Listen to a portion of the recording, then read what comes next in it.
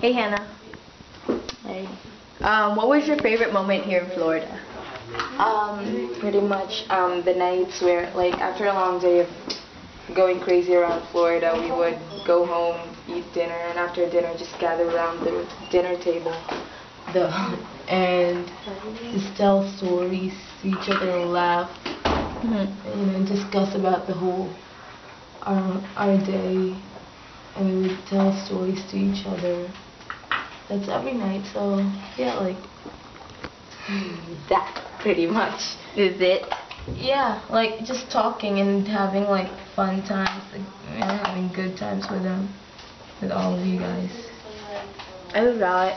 Okay. Peace out. Bye.